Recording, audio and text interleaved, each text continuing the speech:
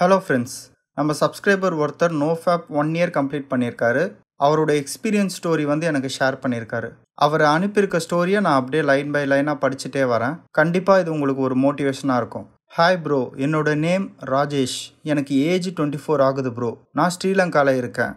Before Nofap எனக்கு age 16 இருக்கும் bro. அந்த டைமில் டிவியில் ஒரு மூவி போட்டாங்க. அந்த மூவியில் அந்த மாதிரி சீன்ஸ் எல்லாம் ரொம்ப டெம்ப்டிங் பண்ணிச்சு. அதுக்கப்புறம் தான் நான் படம் பார்க்க ஸ்டார்ட் பண்ணேன். பட் எனக்கு அப்போ தெரியலை ப்ரோ, இது நம்ம லைஃப் எந்த அளவுக்கு அஃபெக்ட் பண்ணோன்னு. நான் முன்னாடிலாம் டெய்லி மார்னிங் ஈவினிங் நைட்டு 3 வேளையும் படம் பார்ப்பேன் ப்ரோ. அப்புறம் போக போக அப்படியே அடிக்ட் ஆகிட்டேன். இது பார்க்குறதால என்ன ப்ராப்ளம் வர போகுதுன்னு சொல்லி அப்படியே நிறைய பார்க்க ஆரம்பிச்சிட்டேன். ஏஜ் 22 இருக்கும்போது ஒரு கட்டத்தில் அடிக்ஷன் ஓவர்லோட் ஆகி ஃபேப் பண்ண ஸ்டார்ட் பண்ணிட்டேன் ப்ரோ. ஃபேப் பண்ணின பிறகு ஒரு கொஞ்ச நேரத்துக்கு ஹாப்பியாக இருந்துச்சு. தென் கில்ட்டி ஃபீல் ஆக ஸ்டார்ட் பண்ணுச்சு. அதுக்கப்புறம் இனி நான் அடிக்கவே கூடாதுன்னு டெசிஷன் எடுத்தேன். பட் முடியலை. இப்படியே ஃபேப் பண்ணி 1 இயர் ஓடிடுச்சு. எனக்கு இதனால் நிறைய சைடு எஃபெக்ட்ஸும் வந்துச்சு ப்ரோ. இது தெரிஞ்சும் இதை கண்ட்ரோல் பண்ண முடியலை. நான் இந்த அடிக்ஷனில் செம்மையாக மாட்டிக்கிட்டேன் என்கிறது தெரிஞ்சுது. கண்டினியூ ஃபேப் பண்ணியிருந்ததால் வந்த சைடு எஃபெக்ட் நிறைய வந்துச்சு ப்ரோ. அதை பற்றி நான் லைனாக சொல்கிறேன். Number 1, pimple face. என்னோட ஃபேஸில் பிம்பிள்ஸ் ஜாஸ்தியாக வர ஆரம்பிச்சுது. கண்ணாடியில் ஃபேஸை பார்க்கும்போதெல்லாம் என்னடா இப்படி கன்றாவியாக இருக்கேங்கிற மாதிரி இருந்துச்சு. Second, energy loss. எந்த வேலையும் செய்ய முடியலை. 23 வயசுலேயே வயசான மாதிரி இருந்துச்சு. Number 3, social anxiety. வெளியே போகவே பிடிக்கல ப்ரோ. வீட்டுக்குள்ளே இருந்து அப்படியே பழகிடுச்சு. Number 4, hair loss. என் தலையில் இருக்க ஹேர் எல்லாம் இலை மாதிரி டக்குன்னு ஃபால் ஆக ஸ்டார்ட் ஆச்சு. இதை பார்த்து இன்னும் ஸ்ட்ரெஸ் அதிகமாகிடுச்சு. Number 5, attraction loss. Public place போகும்போது எல்லாரும் என்னை ஜாம்பி கோஸ்ட்டை பார்க்குற மாதிரி பார்த்தாங்க. என் கிட்ட வரத்துக்கு கூட யாருக்கும் பிடிக்கல. நான் அவங்க கிட்ட போனாலும் தள்ளி போயிடுறாங்க ப்ரோ. அப்புறம் மணி தேவையில்லாமல் யூஸ் பண்ணி கையில் காசும் இல்லாமல் போச்சு. நினச்சது எதுவும் நடக்க மாட்டேங்குது. அப்புறம் ஜூலை 8, 2022 இருந்து எப்படி வெளியே வருதுங்கிறது யூடியூப்பில் சர்ச் பண்ணினேன் ப்ரோ. சஜஷனில் உங்கள் வீடியோவும் வந்துச்சு. அப்புறம் தான் Nofap பற்றி சர்ச் பண்ண ஸ்டார்ட் பண்ணினேன். PMO பண்ணுறதுனால இவ்வளோ சைடு எஃபெக்ட்ஸ் இருக்குது. அண்டு Nofap நோ PMO அதில் இருக்கிறதுனால இவ்வளோ பெனிஃபிட்ஸ் இருக்குன்னு தெரிஞ்சது. அப்புறம் Nofap ஜூலை 9, 2022 ஸ்டார்ட் பண்ணினேன். பட் 3 டேஸில் ரிலாப்ஸ் ஆகிட்டேன். இப்படி ரிலாப்ஸ் பண்ணி செப்டம்பர் 18 வந்தது. நான் Nofapல என்னென்ன மிஸ்டேக்ஸ் விட்டேன், Nofapல இருக்கும்போது எதெல்லாம் அவாய்ட் பண்ணணும், அண்ட் Nofapோட ஆல் ரூல்ஸ் என்ன என்று தெரிஞ்சது. செப்டம்பர் 19, 2022 என்னோட Nofap ஜேர்னியை ஃப்ரெஷ்ஷாக ஸ்டார்ட் பண்ணினேன்.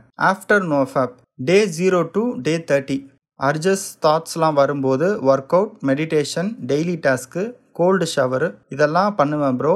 அப்போ தான் என்னால் மைண்டை பிஸியாக வச்சுக்க முடியும்.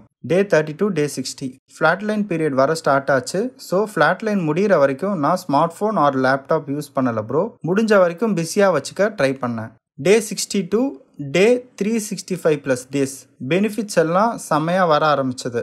Benefits number 1, increased energy and productivity.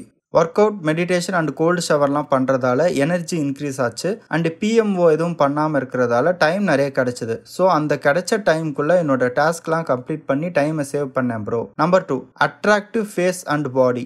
Work out, meditation and gold shower பண்ணுறதால என்னோட ஃபேஸ் அண்ட் பாடி ஸ்ட்ரக்சர்லாம் ரொம்ப அட்ராக்டிவ் சேஞ்ச் ஆச்சு ப்ரோ. ஃபஸ்ட்டுலாம் என் ஃபேஸை கண்ணாடியில் பார்க்குறதுக்கு ரொம்ப வெக்கப்படுவேன். இப்போ கண்ணாடியில் ஃபேஸை பார்த்துக்கிட்டே இருக்கணும் போல் தோணும் ப்ரோ. Increased hair growth. ஃபஸ்ட்டுலாம் தலையில் ஹேர்லாம் இலை மாதிரி கொட்டிக்கிட்டே இருந்துச்சு. இப்போ ஹேர் க்ரோத் ரொம்ப அதிகமாக வருது. Number 4, increased confidence and social anxiety Khan. ஃபஸ்ட்டுலாம் யார் கூடயாச்சும் பேசும்போது ரொம்ப ஷையாக ஃபீல் ஆகும். பட் இப்போ அப்படி இல்லை, ரொம்ப கான்ஃபிடென்ட்டாக ஃபீல் பண்ணுறேன் ப்ரோ. Number 5, self discipline. ஃபஸ்ட்டுலாம் கேர்ள்ஸை பார்க்கும்போது தப்பான மைண்ட் செட்டில் பார்ப்பேன் ப்ரோ. இப்போ கேர்ள்ஸை பார்க்கும்போது அவங்களும் நம்மள மாதிரி ஒரு ஹியூமன்ஸு. கேர்ள்ஸ் யாரும் தப்பானவங்க கிடையாது.